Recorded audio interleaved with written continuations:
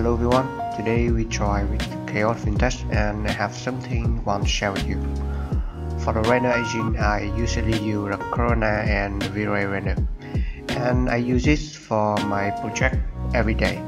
So if you guys like me and you want to know how to transfer your file to Chaos Vantage and we can continue keep working with this video is made for you. So let's start with the first one. How to transfer the Corona file or the Vray file to the Chaos Vantage. I got this file today.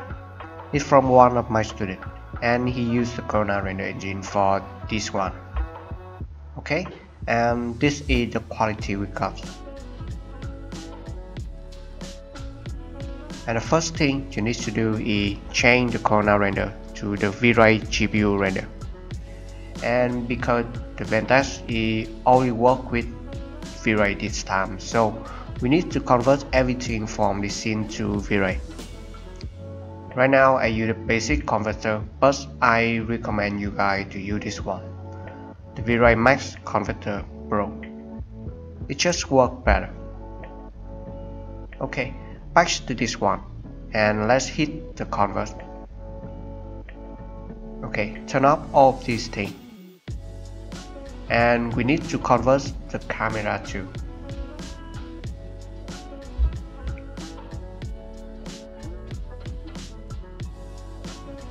Okay, let's test the render.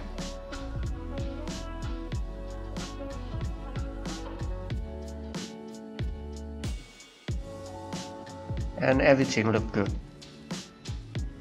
Next, we need to export our file to the Vray scene.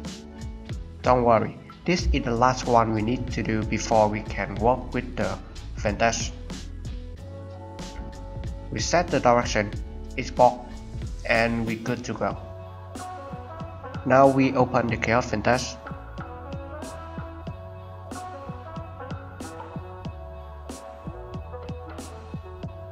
After it's open, we go to File and click Import or Vray scene. We have some options here. The camera, the geometry, line, material. Just skip all these things and just import. We click on this one, Vray Cam 1, and this is our view. Right here you still have some similar tools like the trace map. From the left we have the camera, the post production, and the render tab. From the right you have the light, the material, and the object tab. You still can look and moving around like this, and the result is very fast.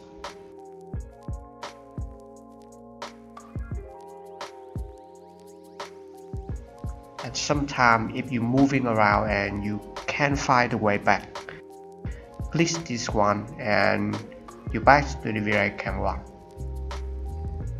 Okay, now focus on this icon. It works just like the interactive render.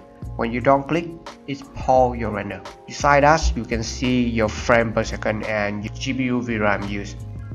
Click again and you back on the interactive. We still got some very basic tools like I said before. You're moving, the rotation, or the scale. It's very simple, so I will skip this one. But beside that, you can find some very useful things like this. The creep overlay. It gives with some tools to help us to improve our composition or of our render. It's very useful.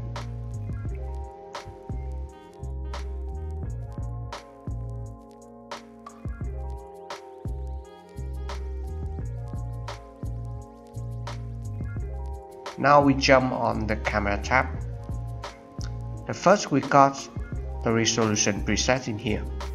Set it lower and it makes our render have less detail, but it improves the frame per second and decrease the VRAM too.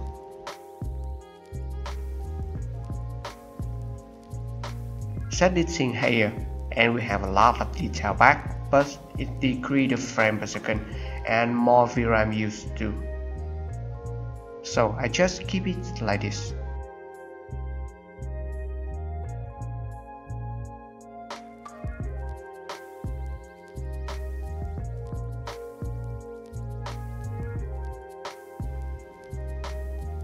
we still got the focal length, the ISO, the f number, and the shutter speed.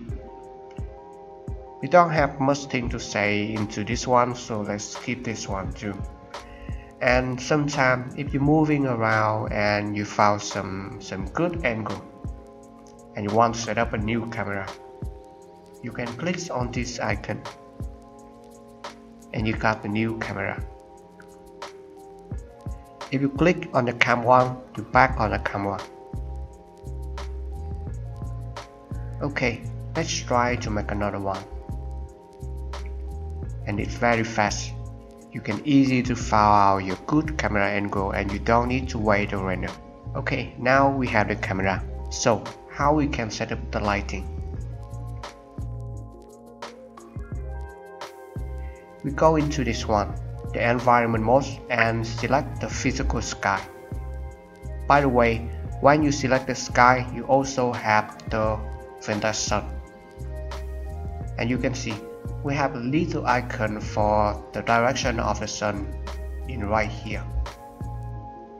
Now change this one and we got the sun position lower or higher.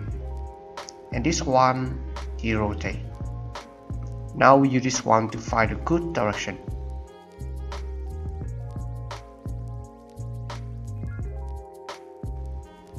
And after that, to make the sun lower so I can light up around it better. And one more time, we can see the result instantly. It's beautiful, right? With this, I think we can easily to choose the good lighting angle without the waiting time for render.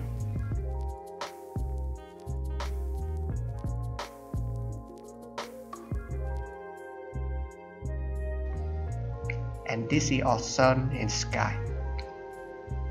So how about the HDRI? We need to change the environment mode to the texture. And don't forget to turn off the sun. After that, we choose the HDR.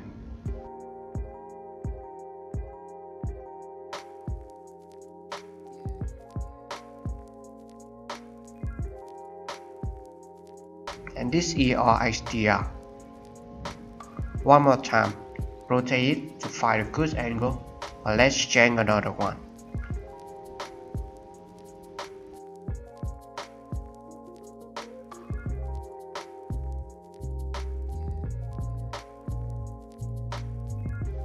Okay, I think this one will look better.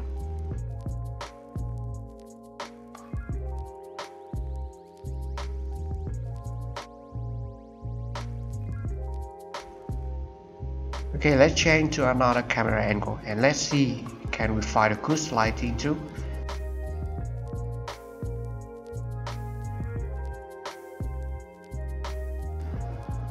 And you see, our lighting test now is very easy. Okay, now the material. This is our material tab.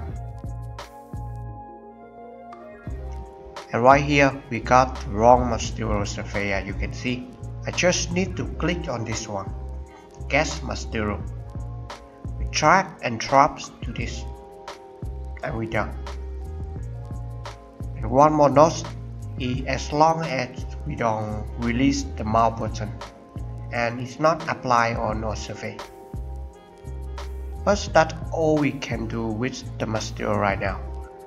If you want to UV or mixing material or control the reflection, we can do this right now.